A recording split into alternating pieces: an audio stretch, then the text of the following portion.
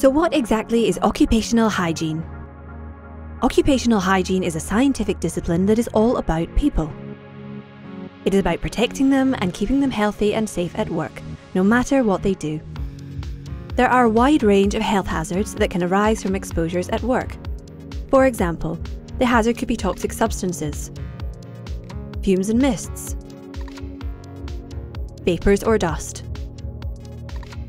It could be a physical hazard such as noise, vibration, radiation.